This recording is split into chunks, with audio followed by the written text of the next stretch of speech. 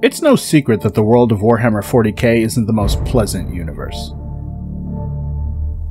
Fun to play and sure, but not the kind of future for humanity most would aspire to. Well, neither, I would argue, is the comparatively similar in concept video game taking the community by storm. May I present Freedom and Democracy in digital form? Helldivers 2 for the PC and PlayStation. Inspired by both 40k and Starship Troopers, the movie, Helldivers is an incredible third-person shooter that uses the same satirical framework for its world as those properties that inspire it, but with a more modern twist. I'm not the first to make this comparison, it's obvious and apparent to anyone familiar with these franchises, but what is not apparent is how much more relatably Helldivers comments on the human condition. I'm Elekidra, and please allow me to bring you into the loop why Helldivers is more effective satire than Warhammer 40k.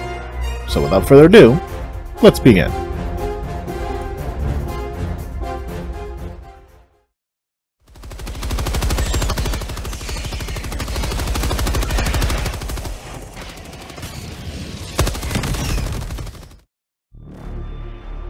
Satire isn't exactly easy to convey to an audience.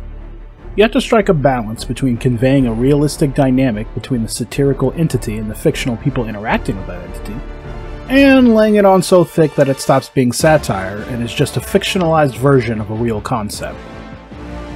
Consumers need to, at least for a bit, forget that what they are consuming is satirical. What the hell is even that? The characters, at least, need to take their satire seriously. Super duper cereal. The problem comes in when the consumers start taking the satire seriously, or fail to notice the story is satirical altogether. So, why does Helldiver's satire resonate so much more easily with us than other IPs? Well, there are two basic reasons why Helldiver's satire works so well. The first all comes down to familiarity. We recognize what we're seeing in the government of Super Earth. Honestly, it's a lot of the same imperialist tendencies we saw in our own governments in response to modern events. Helldivers is classic Horatian satire. Of the three major types, this is the one meant to be funny, or a comical take on a real-life phenomenon. Or is someone going to really try and tell me that the phrase, "how about a cup of liver tea," is meant to be taken seriously?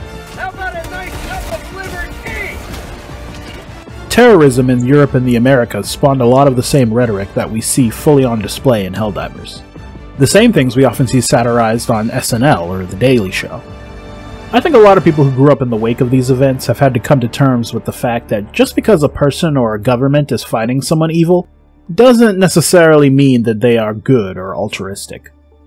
Sometimes they're just being opportunistic and using explicitly good things like freedom and democracy as buzzwords to cover up their actual motivation. What about people who say you're only interested in the Middle East for oil? What? Huh? Oil? At least in real life, our governments are usually fighting people who deserve it, while they capitalize on events to line their coffers and expand their influence. Hey, if you don't like America, then you can get out. The bots in Helldivers are apparently just a splinter colony from Super Earth, who simply wish to live under a slightly less managed democracy. And the bugs, well, they just happen to produce an oil-like substance that fuels faster than light travel.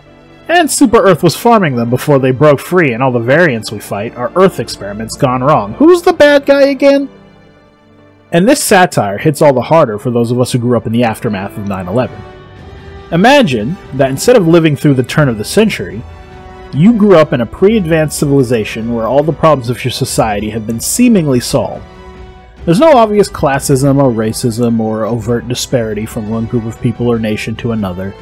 It might be easy to miss how that society outsourced its othering and exploitation to other groups outside their society, and painted them as evil with propaganda that lacks any and all nuance. Warhammer, on the other hand, pulls its inspiration from the authoritarian and xenophobic regimes of the 20th century. Not much humor there. This is Manipian satire, meant to highlight the evil in a society in an unusual way. Perfect for the grimdark, fantastical reality of the 40k universe. So, why do different types of satire matter? Well, the humorous Horatian satire is much easier to swallow than Manipian.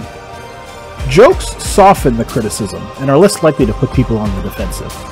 It's funny because it's true. Something we can't say for the often controversial perception of Warhammer 40k.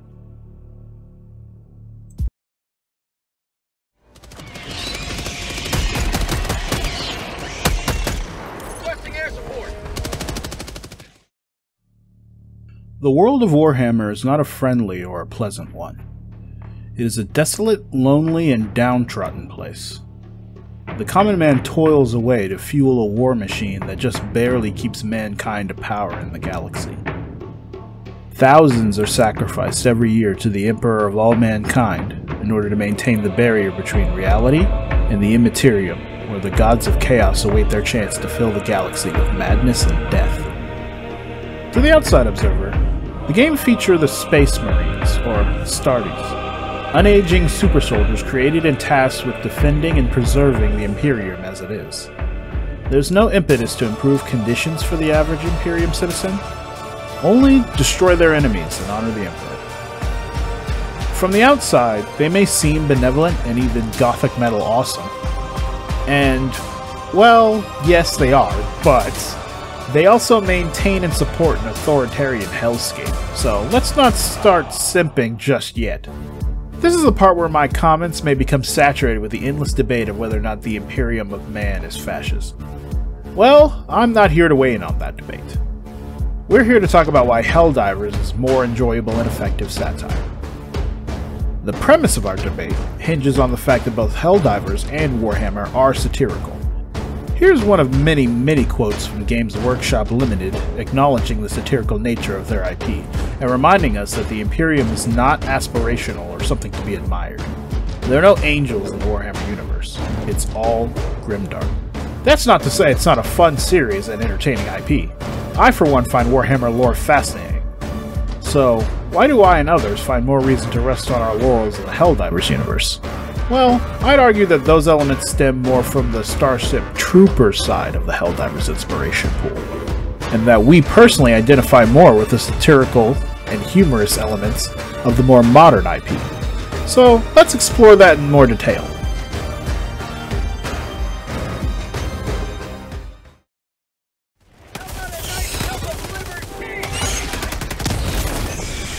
Mag's empty! Starship Troopers is a heavier source of inspiration for Helldivers than Warhammer.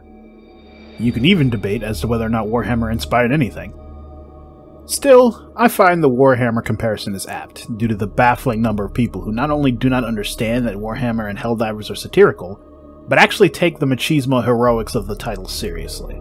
Helldivers and Starship Troopers, however, take place close enough to modernity that we can easily identify with the concepts featured. So let's examine that by starting with the first facet of our usual grading format. Story.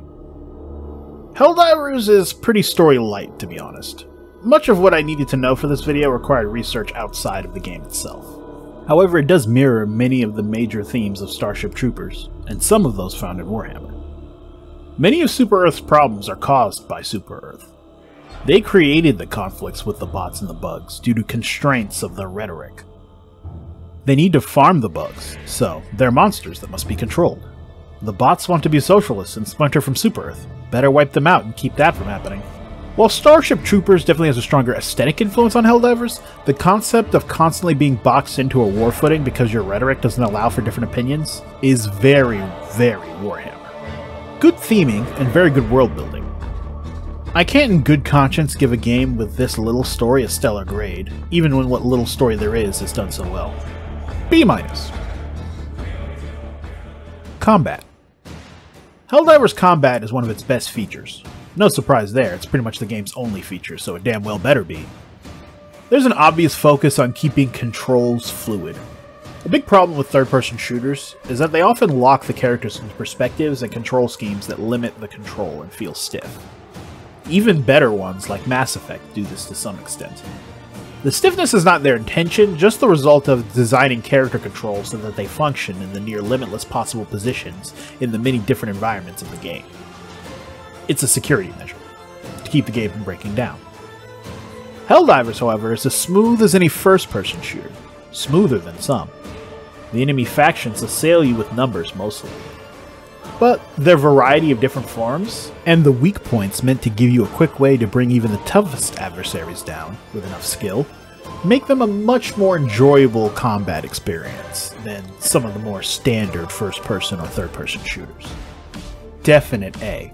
It's clear that this is where most of the development was focused, as it should have been. Structure. Helldivers is still new at the time of this video's release, and I could harp on and on about release bugs like getting trapped in the cryopod wing on allied ships, or waiting days to get your special mission rewards. But at this time, those bugs have been cleared up pretty well, and I can't fault their debugging team at least.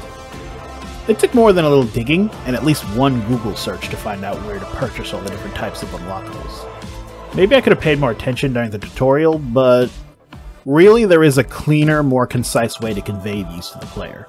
4 different menus to outfit your character with new unlocks seems a bit excessive to me.